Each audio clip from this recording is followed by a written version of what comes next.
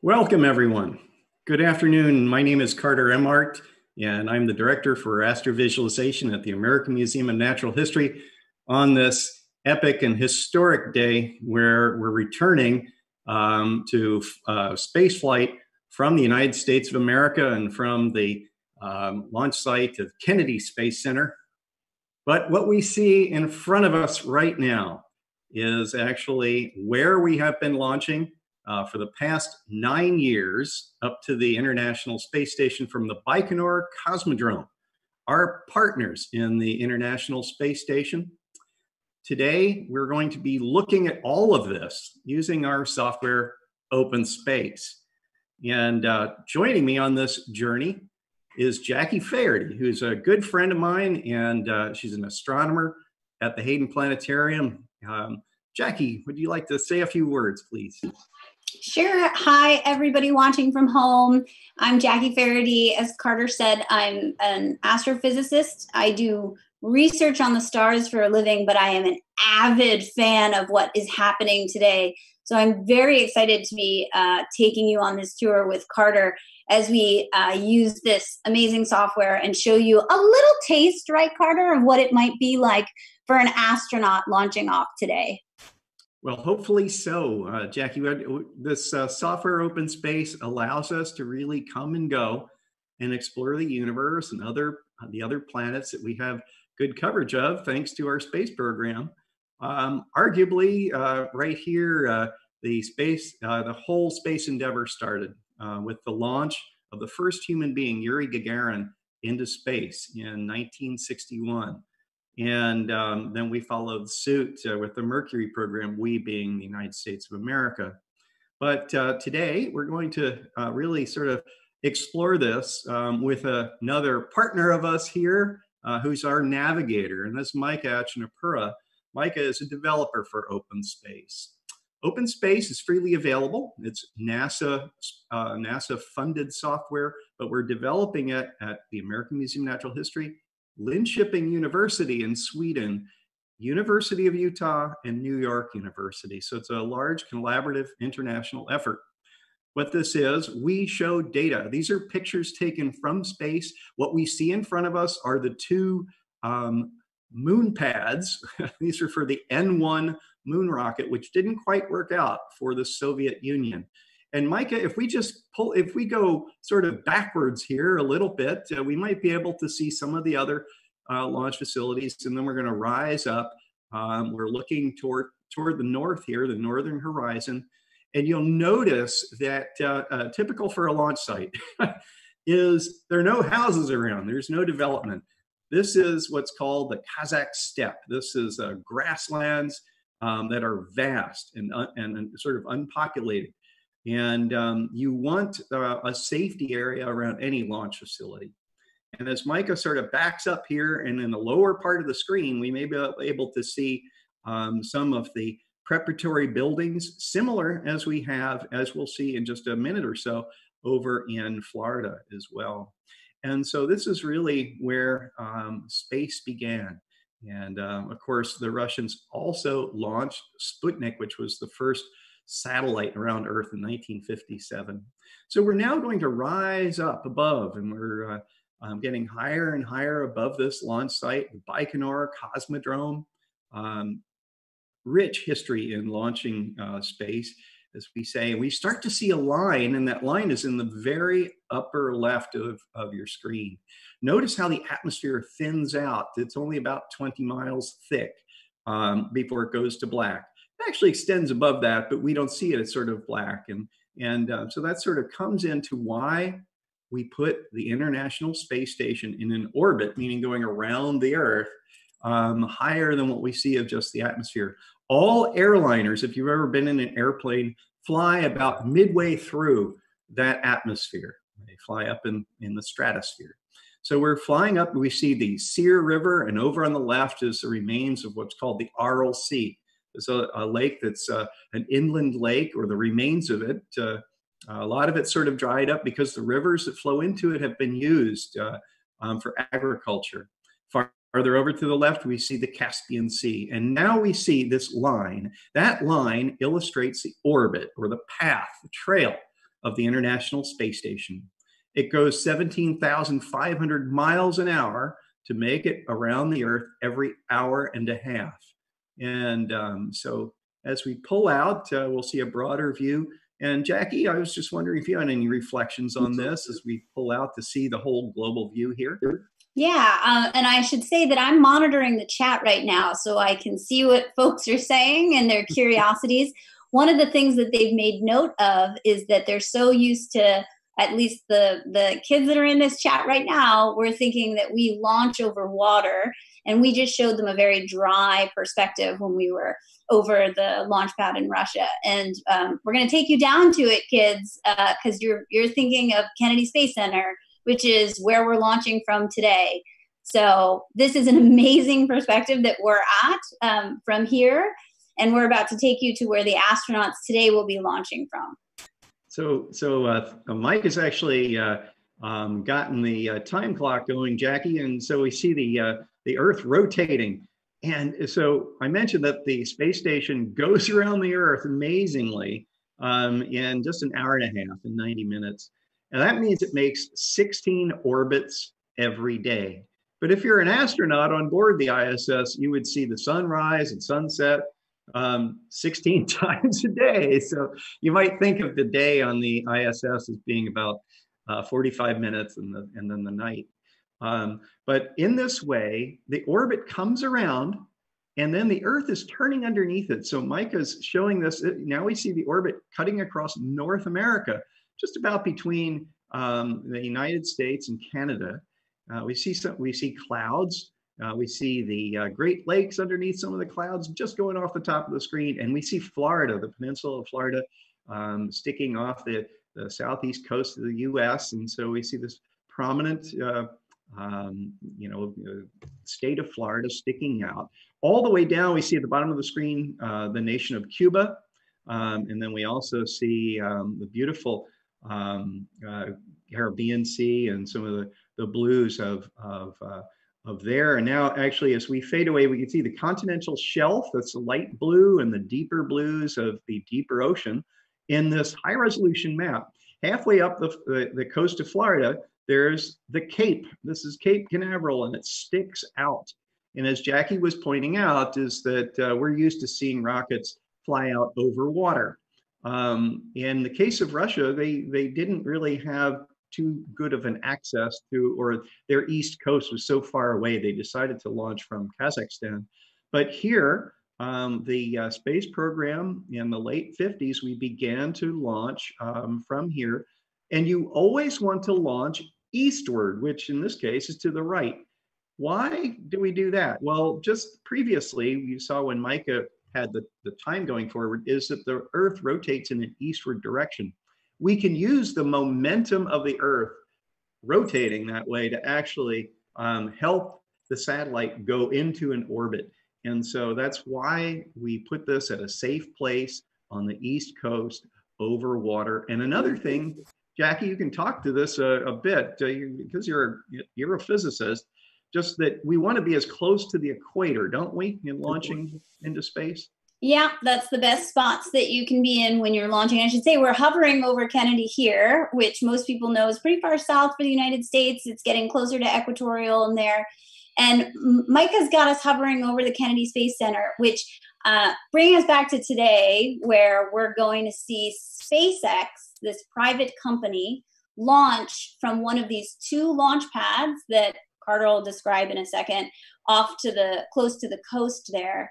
And I was at a launch in January at this very site where SpaceX, the private company that's partnering with NASA and launching two astronauts today, was doing one of their final tests to see if the Dragon capsule, which is carrying astronauts on it today, would make it safely away if in case there was anything that went wrong. And I watched them successfully abort the Dragon back in January from this very, very site here.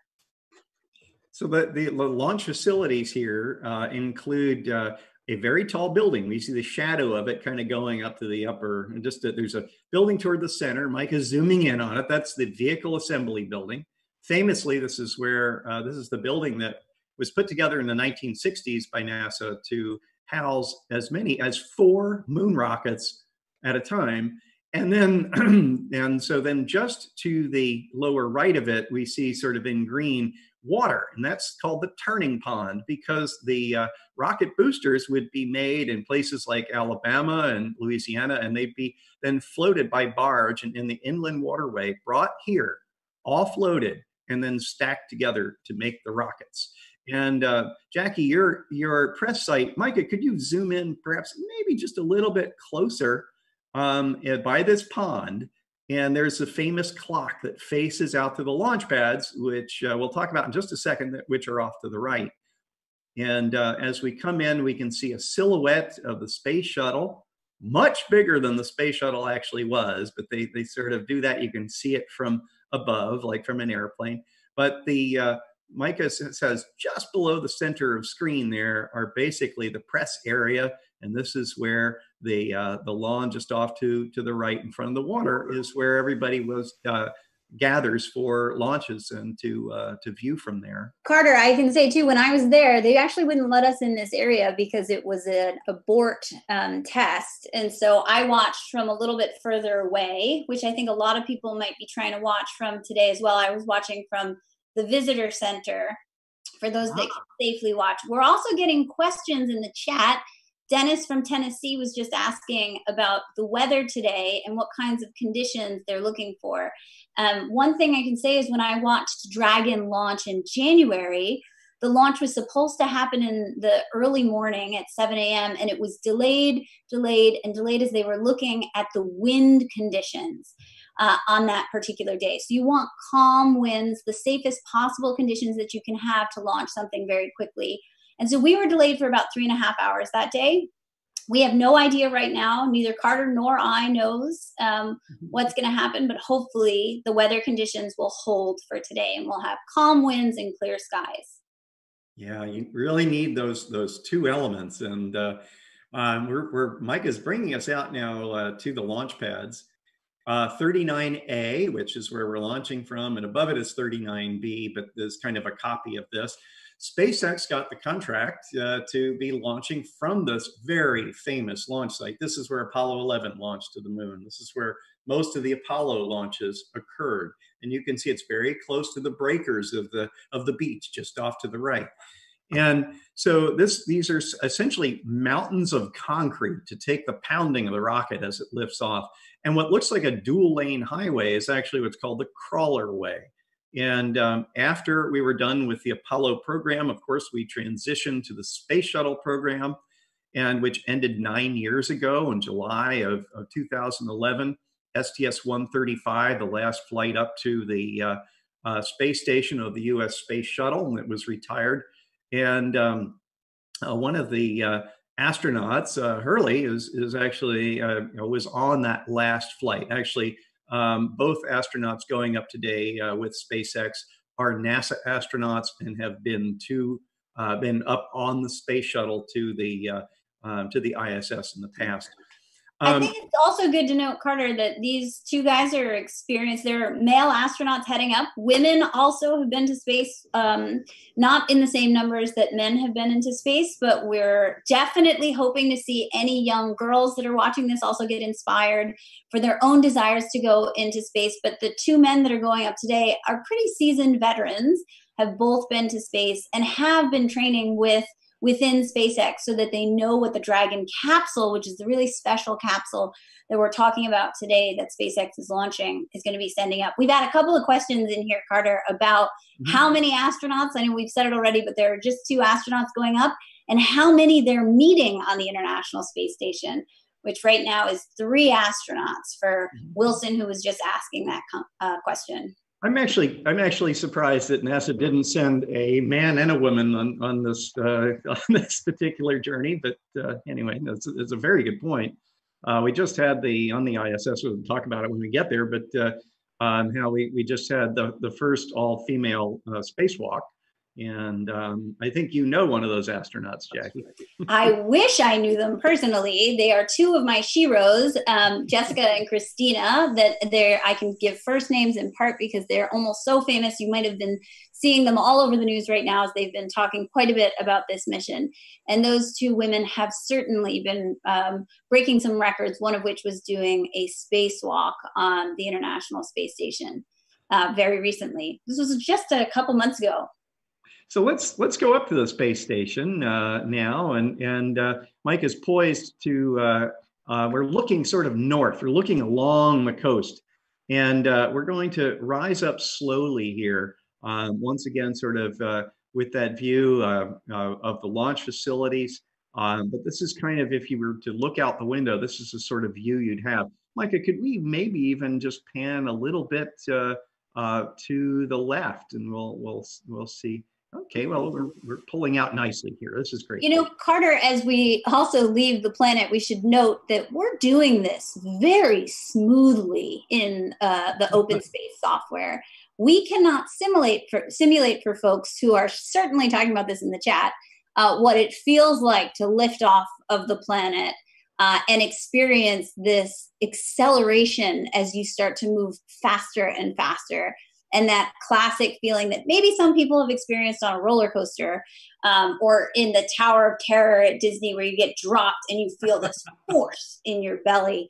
I think, Carter, you had a great line about what an astronaut you had heard say once about the launch. We had the great pleasure of having one of the astronauts, Story Musgrave, who led the repair of the Hubble Space Telescope in its first need for repairs. So you may recall that the Hubble launched and had some problem with the optics, and so they had to go fix that. And so Story came and spent the afternoon with us in our offices at the planetarium. And somebody asked him, "What about the launch?" And he said, he looked at us. He said, "Nobody likes the launch. It's kind of like being in a train wreck for 20 minutes, given how it shakes." So certainly exciting, but the astronauts train very hard for this. And a lot of them have been test pilots and have had military careers. And so they know what to do in emergencies or in difficult circumstances. Training. And so the excitement of that launch leads to then the weightlessness and the floating around in space and the view from space.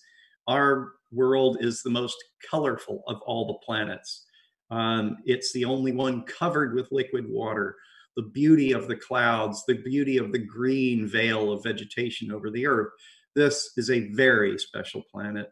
Let's come up to where we've been, and since 1998, the first modules that were launched, the two first piece of it was Zarya, stands for dawn. It's a Russian word, and so the Russians put up the Zarya module first. And so we're going to come in on the ISS now, and Mike is steering us in, and we also see the coast of Africa coming up, which is so clear. We talked about this in our field trip Earth, but how the Sahara Desert is so clear. We can see all the geography, and that contrast to the blue ocean is extremely beautiful. Carter, we're getting a lot of questions from kids, I think, that want to go to space right now because maybe they're inspired by this imagery. But one question in particular right now from J-Lo's 8-year-old daughter is, what will the astronauts be doing on the International Space Station? And so as we approach, you'll start to get a sense of what this place looks like. But important is that this is a space laboratory, and where you can do some of these experiments up there are similar to what kids might be doing in class. You see how seeds grow.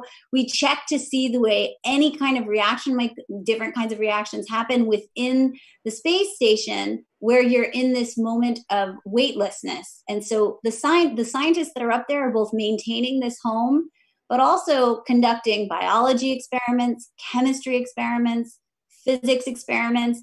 And so their daily duties are being scientists up here. And this is a real key point about sort of why do people go? I mean, we have tremendous robotic missions to the outer planets. We've only sent humans to the moon, and that was 50 years ago. But really, the human element is it carries literally our hearts and our minds into space. And these astronauts are representatives of humanity for all of us. We can all relate to stories, just as we still relate to the story of Odysseus and the ancient Greeks and their stories, and it inspires us. And so to have a discussion with an astronaut is to have a discussion with someone who has gone to a new realm. And this is why I think we send people into space. So here on the space station, it's about, Micah came up nice and slowly. It's a little bit larger than a football field. And here is Zvezda, this module that is closest to us with its own little solar panels that are sticking out. And that stands for star. That's the Russian word for star, Zvezda. And Zarya, just ahead of it, was the first piece. I mentioned that. And Zarya is the Russian word for dawn. And Micah, if we come a little closer into the center of this, we'll come up to the first component. We see fairly standardized cylinders. So these standardized cylinders were launched then by the space shuttle and brought up, and they met the Russian components and began building out this International Space Station. And so it's much more than just the US and the Russians. We'll be showing you some modules from the European Space Agency and from the Japanese space agency called JAXA. But we're coming up now on that first sort of module ahead of Zarya is called Unity. And it was called that because it would then be the unifier module by which all the rest of the space station would be built upon. And off to the right is an amazing part of the space station, the Tranquility module. And beautifully named, the Sea of Tranquility, of course, where we landed with Apollo 11.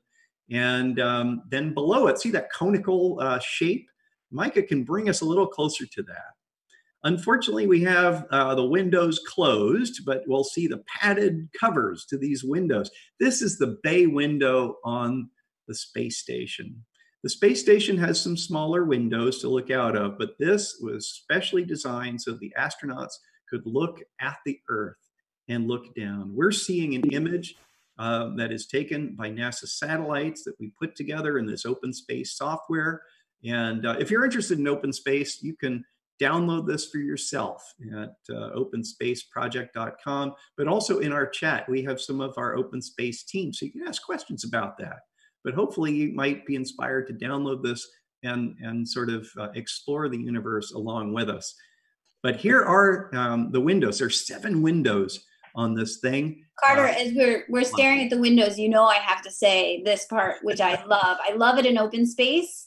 The view that you have as an astronaut is so unprecedented in that curvature of the Earth and looking down upon the planet the way they do. I encourage folks that are watching this to follow astronauts on social media, on, for instance, Twitter or Instagram. They post the most epic photographs from these positions. And not only is it the planet that's so amazing, but you look around and you have a dark sky and there are stars around. And even though it's seemingly daytime below you, you've got this epic nighttime sky. So if there's one thing over everything that I'm jealous of that astronauts get, is the view that they have from here. So there are many components to the space station, and boy, it would fill a whole program just to talk about that.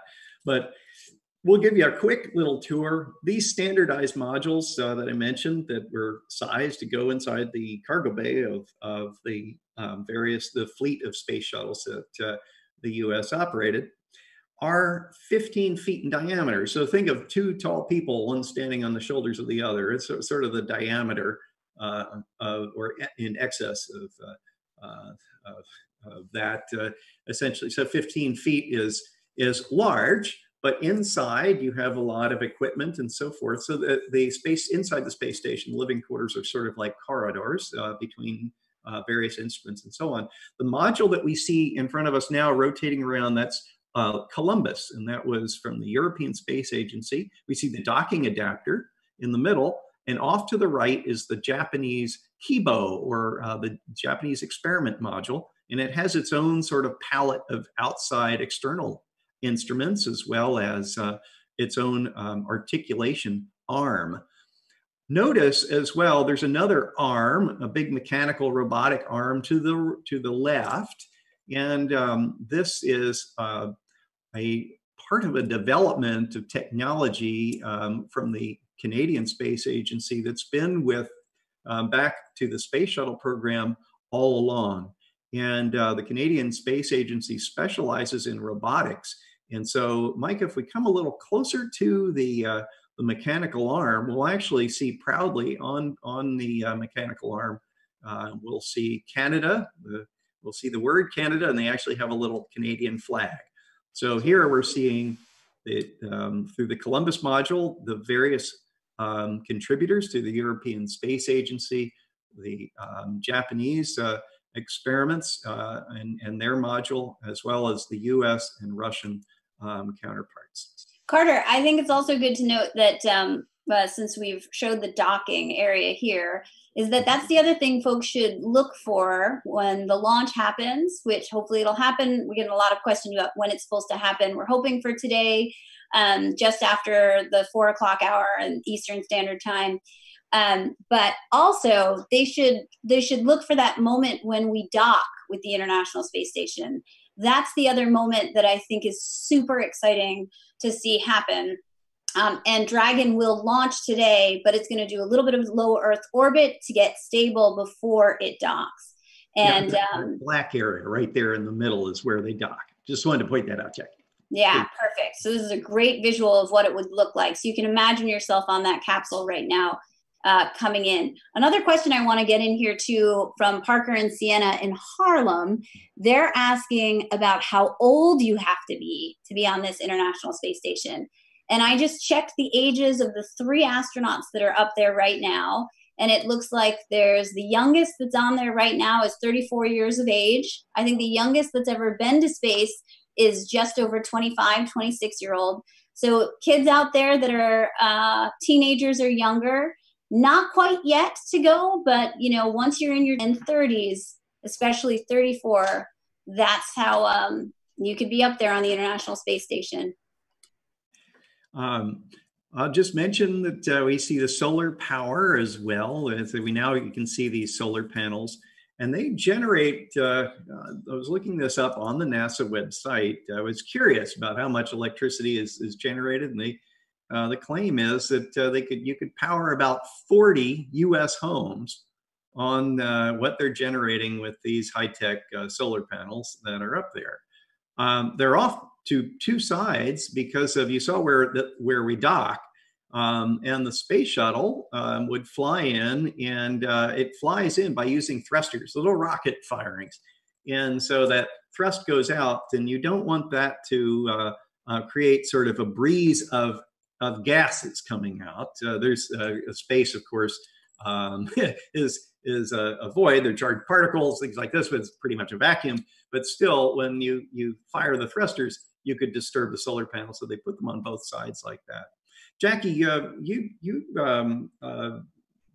read Commander Kelly's book, and just about what people are doing on the space station and all that. I thought I'd ask you about that. Yeah, there's been a lot of questions in the chat too about what the astronauts are doing on the space station. And Scott Kelly, who Carter just mentioned, is quite a famous astronaut. Him and his brother actually were both astronauts. And Scott Kelly was sent for what was famously called the Year in Space. And as much as anything, he was part of the experiment. It was an experiment on how space might change his body in relation to, say, his twin brother's body, who was back on the planet. But he spent his time famously working on these science experiments. He tended to some mold experiments that were up there. He tended to some plants that they were trying to see if that they could maintain up there. And I think that this is a lot of what they get to do. The other thing that they get to do, which he speaks of, and which is I'm going to repeat what I'm going to encourage people to do, is that they show people what it looks like from space.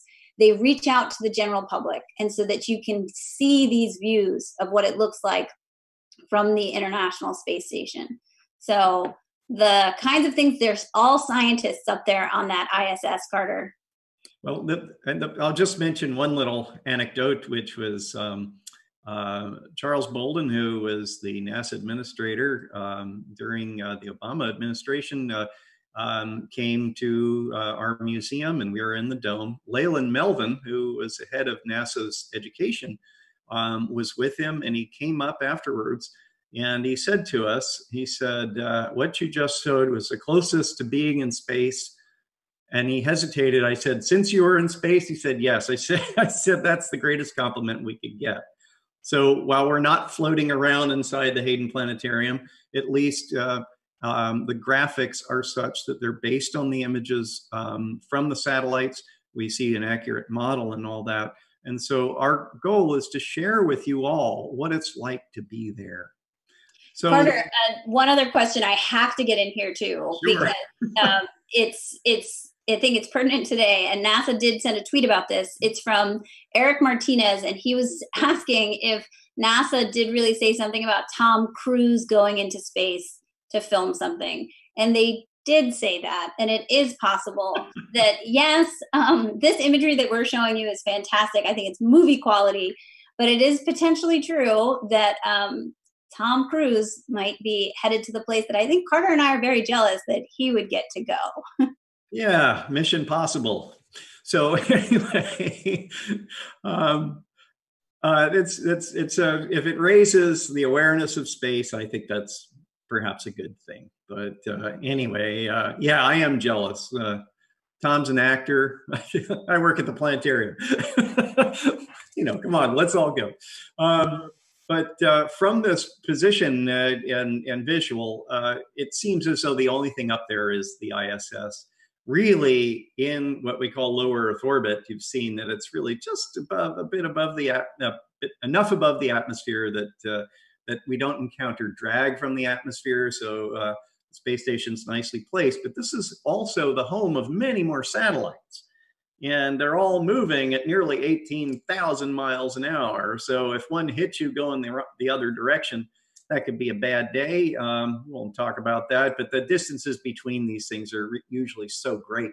But I thought perhaps we should show some of the, our counterparts out there. Now, these are not with people, but these are the instruments. These are our satellites, our robots in space that monitor weather. They are relays for telecommunications. They're doing various experiments and observations for military and so on. But just even within low Earth orbit, and I'm going to ask Micah if we could actually advance time a little bit so we'll see them in motion. So in other words, we would run the clock faster, and if we do, we'll maybe see that in a little bit of dynamical motion.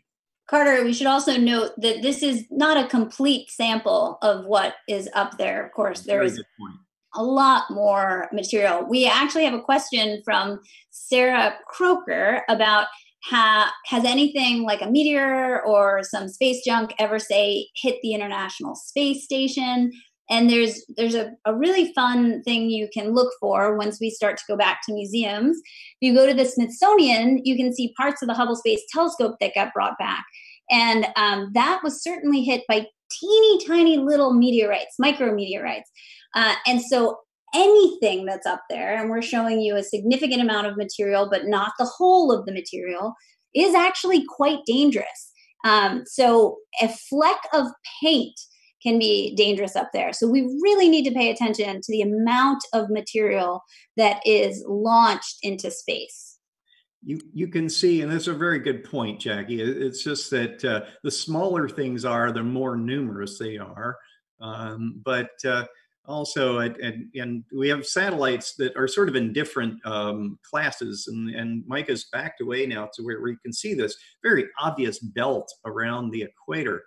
And some have called it the Clark Belt for the science and science fiction writer Arthur C. Clarke, who in 1945 suggested if you put a satellite above the equator at about 22,000 miles, its orbital period matches the rotation rate of Earth. So these are geosynchronous satellites. This is an ideal place to put relay satellites, so that from the Earth, they just always seem to be right above your head, and you can just aim your satellite dish at the satellite and basically transmit and receive signals. This distance, in fact, is 1/10 the distance to the moon. And the space station is just now a little line around the Earth. And 10 times this distance of the geosynchronous satellites is our moon. And that's, we haven't been to the moon since 1972. So it's almost 50 years ago that it left the moon. And we thought we would give you a vision, a little bit of where we'll be going in the future. And it seems as though the momentum of the space program, certainly the US program, the Chinese are also have had a series of missions leading up to a possible human flight in the future. But this destination of the moon and returning to the moon, when the case of the United States goes, so there are various plans. And so Mike has backed away so far that we now see an orbit in gray of the moon around the Earth. We also see a line coming out from the Earth itself, and that's the Earth's orbit around the sun. Of course, we go around the sun in 1 year, and the moon goes around the Earth in 1 month or 1 month. But we're now going to run actually a little bit of a replay of, we just reoriented to show you the first time that humans left the Earth, and it really really left the Earth. And so Mike is going to pull in a little closer, and we can now see the line stretching out from Earth that was carrying the Apollo 8 spacecraft.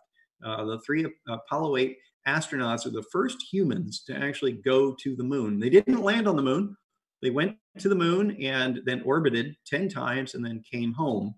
But they got to the moon on Christmas Eve of 1968.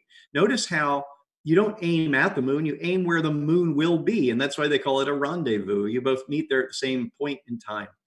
And at about 3/4 or farther out from the Earth, the gravity of the moon takes over and the spacecraft starts to fall toward the moon. They fire its engine to put it into orbit, and then they went around and then came back. It took about 3.5 days to get to the moon.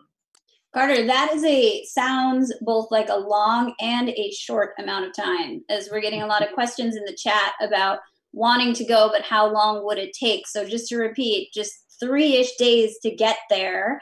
And then you do your experiments, whatever that's going to be, and then you can come back. So something that might be on people's minds is that SpaceX, which is this private company that Elon Musk has made it very, very clear of his desire to see humans in space exploring.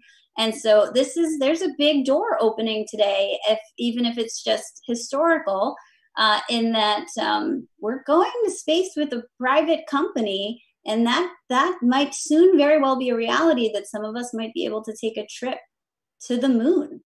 And he also wants to go to Mars. So we thought we would show you in this, and one last sort of perspective of how far these distances are.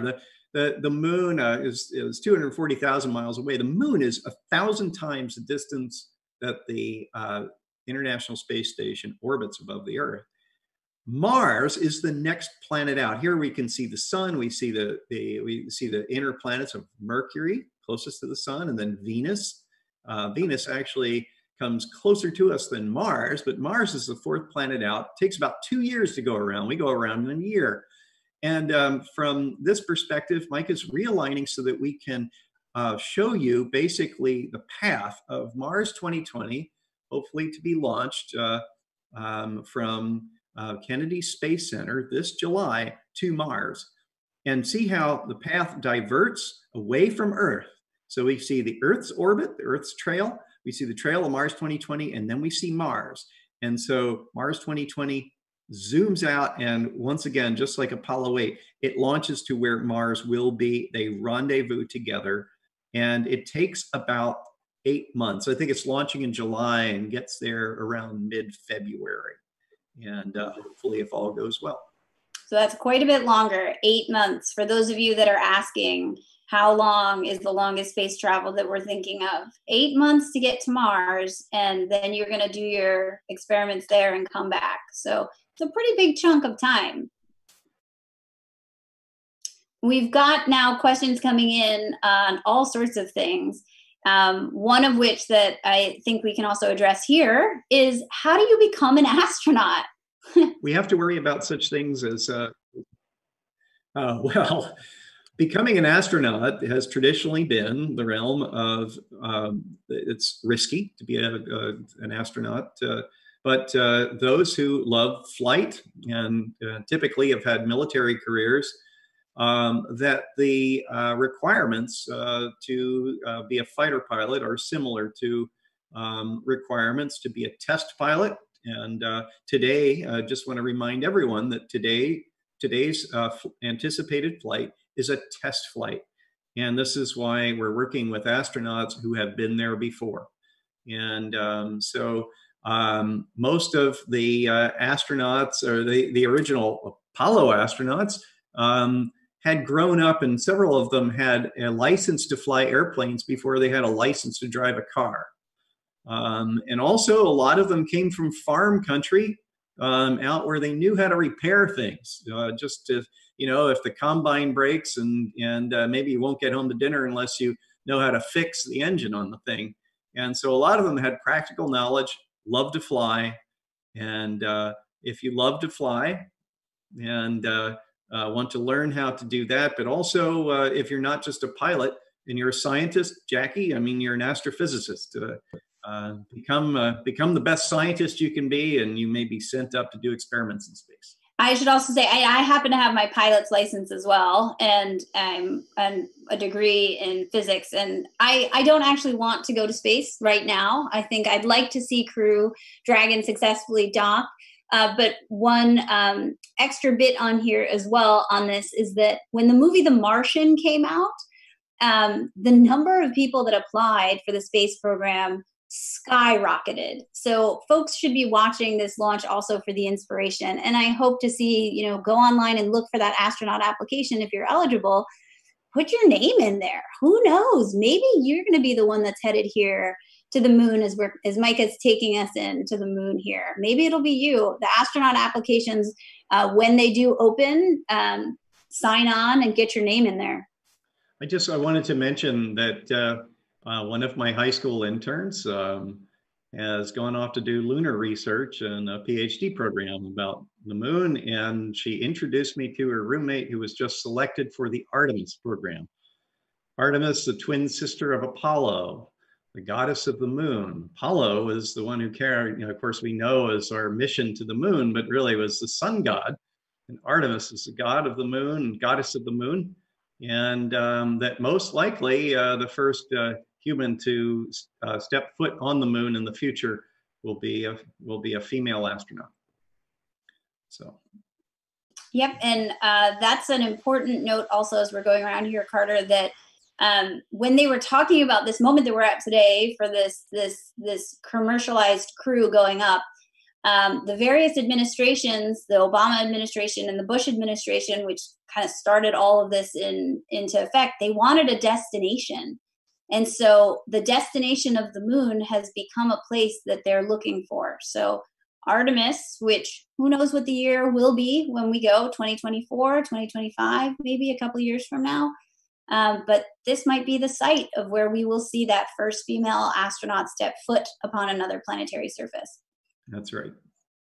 And Micah is bringing us up to the good ship Apollo 8. And when it had its historic, I think on the fourth orbit or so, it saw, it was oriented in just such a way that Bill Anders, who was assigned to be photographing everything on the voyage, looked out and said, "My God, that's beautiful."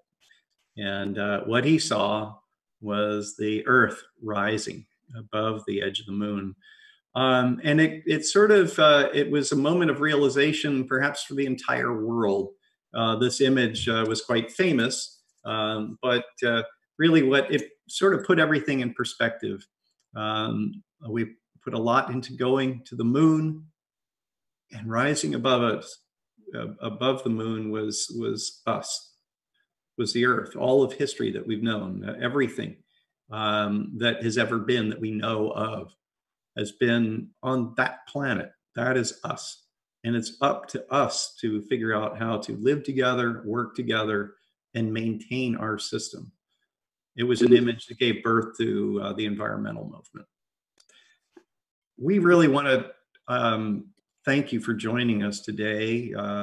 Jackie, this has been a lot of fun to present with you, and I know that we have some, I guess, a survey and a quiz that we. That's right. Yep. So for folks that we're about to end the program, but once we close the program, there'll be a survey and a quiz, a fun quiz for you to take to see what you've learned. And also, if you're interested, so tune in for that launch, which hopefully is going to be happening later today. We will also be coming back. Myself, Neil deGrasse Tyson, and Mike Shara will be back at 4 o'clock for some commentary on the actual launch on our Facebook channel. So tune in for that if you want.